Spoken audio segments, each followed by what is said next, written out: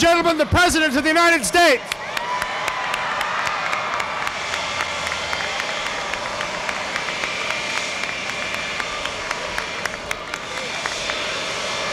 Okay, let's hear it. Now let's do some practicing. 4. Yeah. 4.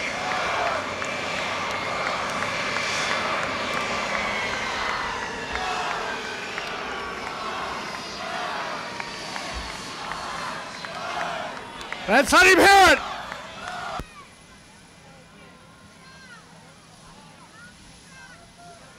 4.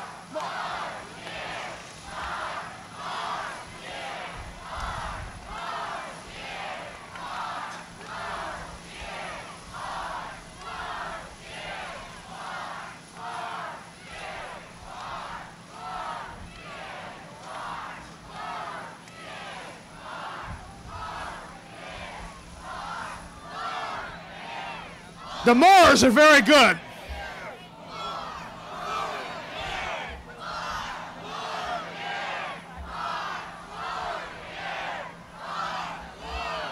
Four.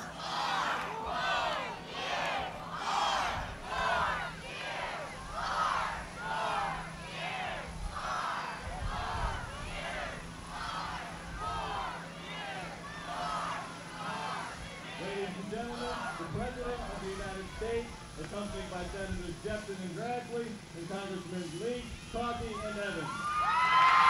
Yeah.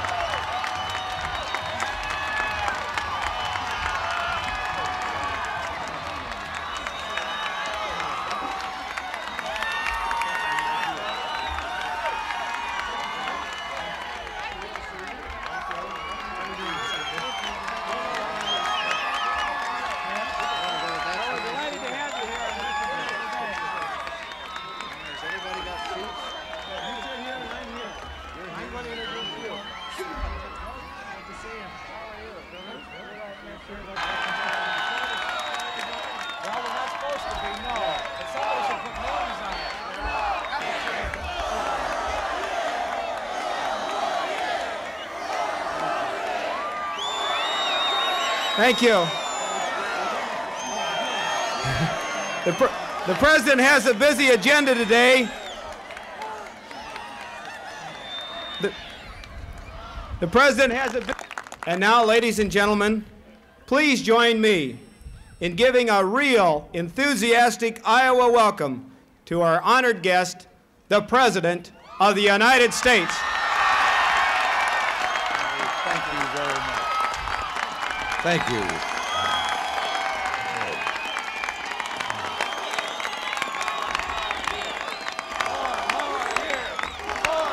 Thank you very much.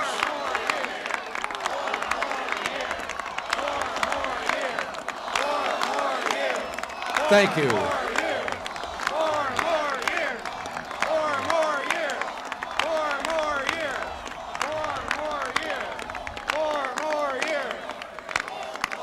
All right, thank you. As long as you feel that way, well, okay, it's all right with me.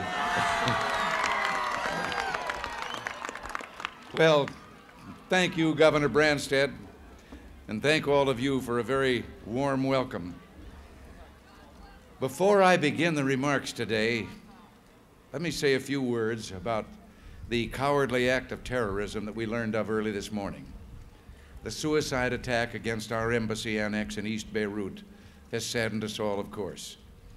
It's another painful reminder of the persistent threat of terrorism in the world. I have talked with our ambassador, Reg Bartholomew, on the way out here, who, although injured himself, expressed pride on behalf of the dedicated Americans who were serving with him. In this moment of anger and sorrow, our prayers are with those who are bereaved, while our commitment to the cause of peace remains firm. I'm proud, as all Americans should be proud, of the brave Americans who are serving our nation throughout the world in the cause of peace for people everywhere. And even more proud after talking to our ambassador there, who emphasized that we must continue. We can't just withdraw in the face of this kind of terrorism.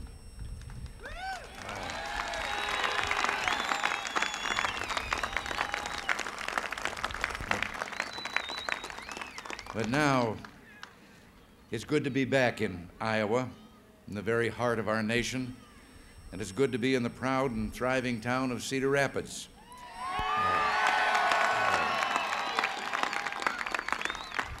And I was most pleased to be accompanied on the way out here with the fine members of the Congress from your state, Tom Talkey, Cooper Evans, and Jim Leach,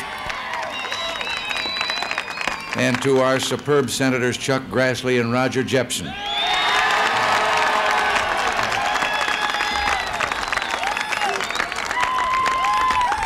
Believe me, we couldn't have accomplished what we have without our majority in the Senate, and Chuck and Roger are in the front rank of that Senate majority.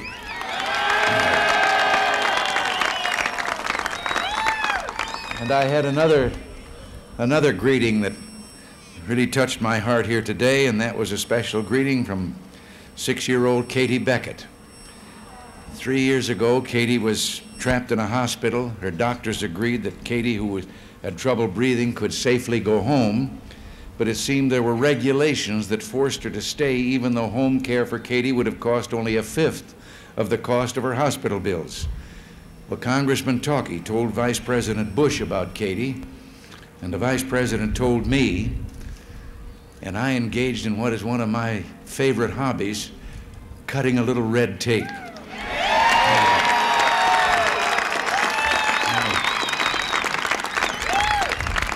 And today, Katie is living where she should, at home with her parents. But like all America, Cedar Rapids has a story to tell. Not so many decades ago, this land around here was open prairie, rugged and unproductive.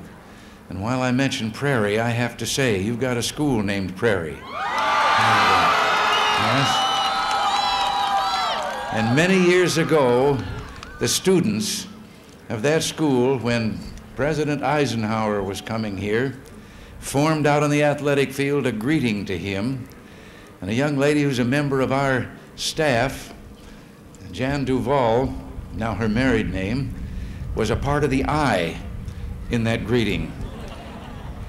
And I think she must have had something to do with it, because just a few minutes ago, coming past that school, out there the full length of the athletic field, was a greeting to me by all the students forming the letters.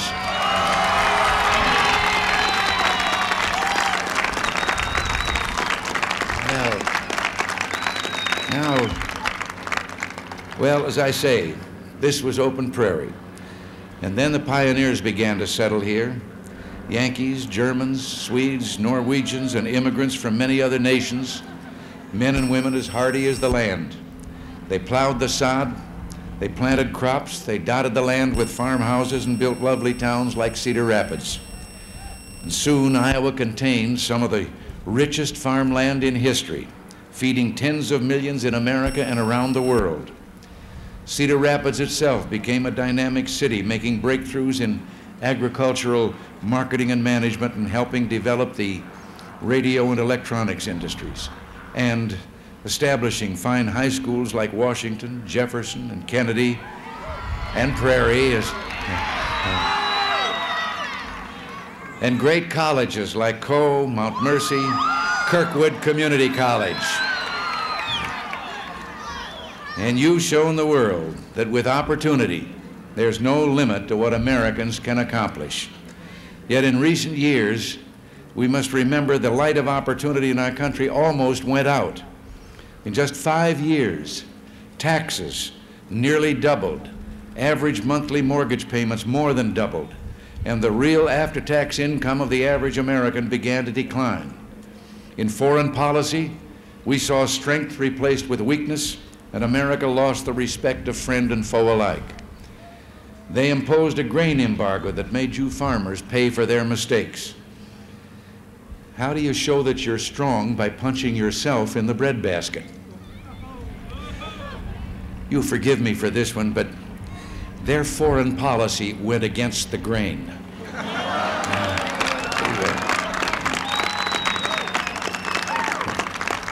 Our opponents preach a great deal about fairness. Well, it's true that they were fair in one respect. Their policies didn't discriminate. They made everybody miserable. We could go on, but we don't want to talk about the failures of the past. So believe me, neither do our opponents. So let's talk about something that Americans are good at, and that's success. After years of drift and decline, this great nation is moving forward again. And during the past 4 years, we've knocked inflation down from 12.4 to 4.1%. And since then, in the most recent months, that's for the whole previous years, it's down as low on a monthly basis now as 2.9%.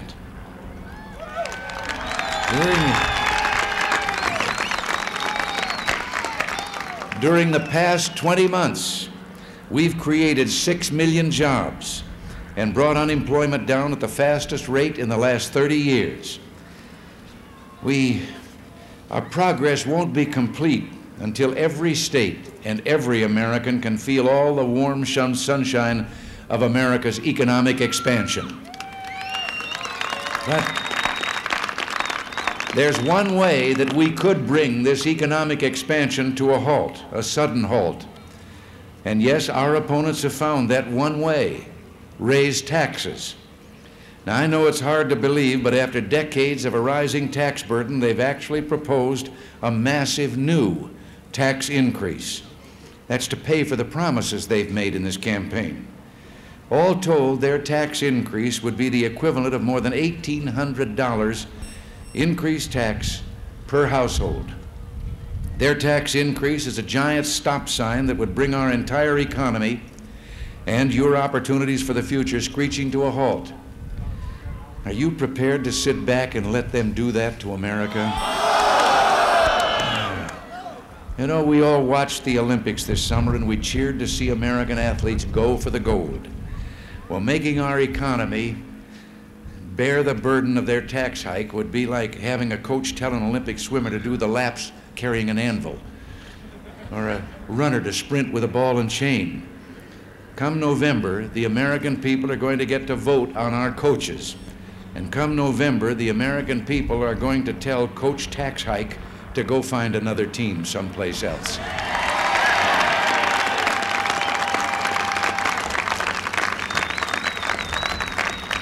Our pledge is for tax simplification, to make the system more fair and easier to understand, so that we can bring yours and everybody's income tax rates further down, not up.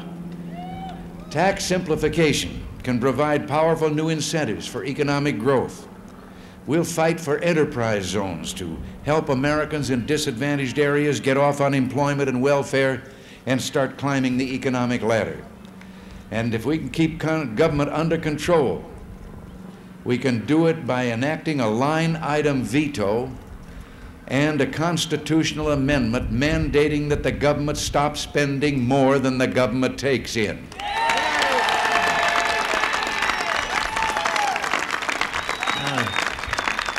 You might have noticed that our opponents are trying to appeal to traditional Democrats by comparing themselves to Harry Truman. Well, President Truman kept a sign on his desk that said, "The buck stops here." If our opponents are elected, their sign will say, "Your bucks stop here." And forgive me, but Harry Truman believed, with FDR before him and John Kennedy after him, in strength abroad and self-reliance at home. To all those Democrats, and I hope there are many here, who feel that under its present leadership, the Democratic Party no longer stands behind America's responsibilities in the world, that it no longer represents working men and women, we say to you, join us. Before this decade is out, we must raise scholastic aptitude tests, but I'm getting ahead of myself here and shuffling my notes. What I intend to say before I get to aptitude tests is to those that I have termed are probably still Democrats, as I once was for most of my life, come walk with us down the new path of hope and opportunity that we have. As our economy grows, we'll need to go forward with the bedrock values that sustained the first Iowa settlers and that nourish us today. And they're the simple values of faith, family, neighborhood, and good hard work. And we're already making a good start.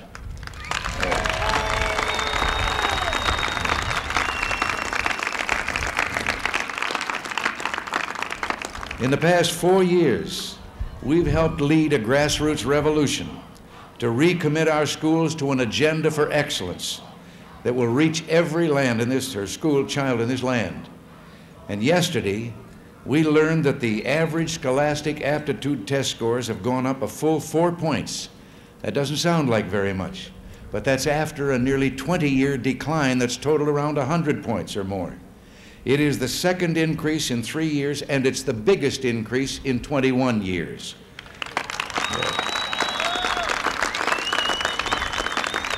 But I believe we can do better. So I'm asking you to help America lift her sights. And before this decade is out, we must raise the scholastic aptitude test scores nationwide, make up half of all the ground that was lost over the last 20 years, and reduce the dropout rate from almost 28% to 10% or less. We must continue cracking down on crime. We say with no hesitation, yes, there are such things as right and wrong. And yes, for hardened criminals preying on our society, punishment must be swift and sure. In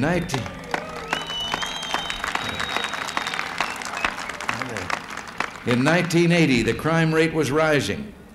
Last year, reported crime dropped 7%. That's the steepest decline since 1960. And I'm pleased to learn that Iowans have made a particular effort to seize the initiative in combating crime. You've established a crime prevention citizens watch program in every one of your counties. That's an accomplishment that few states can match.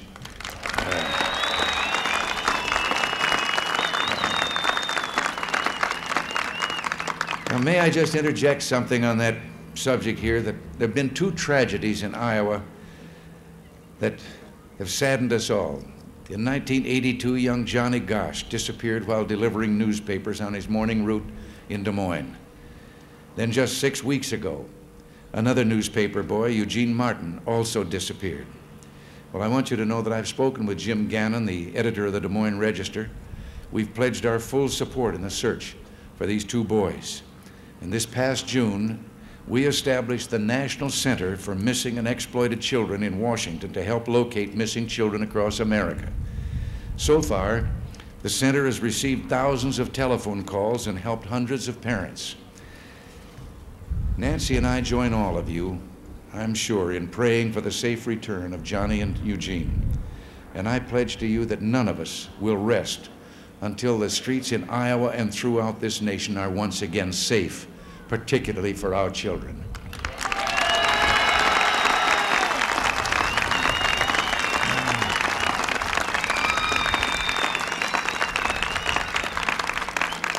Now, let me just conclude by saying that we're rebuilding America's defenses. Our nation is stronger. America is at peace. And since 1980, not a single nation has fallen to communist aggression. And the people of one nation, Grenada, have been set free.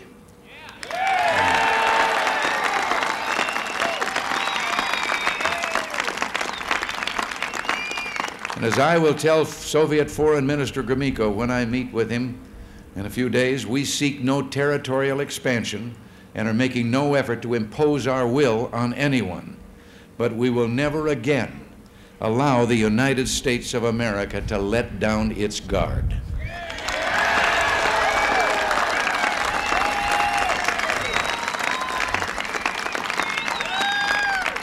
And if I can leave you with one last thought from my heart, it's that the American dream is a living thing. It's always growing, always presenting new challenges, new vistas, and new dreams. And throughout Cedar Rapids and throughout Iowa, there are young couples today saving to buy homes of their own, mothers and fathers who want to give their children a better education, men and women with dreams of making the good earth of Iowa still more fruitful, the good town of Cedar Rapids still healthier and more prosperous, and America herself stronger and better still. My vision of America, and I know it's one you share, is of a land where all have the opportunity to work hard and to make these dreams come true. And if you don't mind, I have to tell you a little personal experience that came to my mind as I was looking down at those green fields in those last few minutes before we arrived. Back in 1948, in that other life of mine, I was sent to England to be in a movie called The Hasty Heart. And on the weekends, never having been there before, I would rent a car and drive her and have him take me out to see the countryside. And particularly, I happened to have mentioned that I'd heard about pubs out there in the countryside that were 700 years old. Well, one day he pulled up in front of one and apologized because it was only 400 years old. Well, we went in and we sat there and we were being served by a nice matronly woman, and there was an elderly man down the other end of the room serving other people. And pretty soon she probably heard us talking and she said, "You're Americans, aren't you?" And we said, "Yes, we are." "Oh," she says, "during the war, there were a bunch of your lads, a great bunch of them, stationed just down the road. And she said they would come in here in the evening and we'd have a song fest.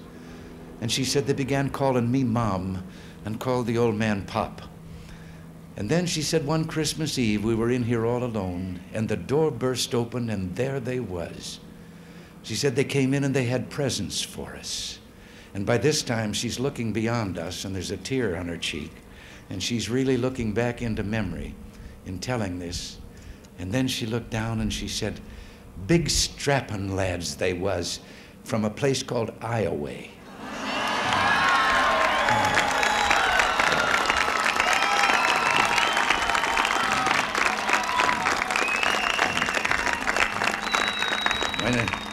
When she said this, I could just picture those big strapping lads, and then I had a tear on my cheek. My friends, together, we can make America that shining land of opportunity and hope. And with you by our side, I know we will. Thank you all for coming out here, and God bless you. Thank you.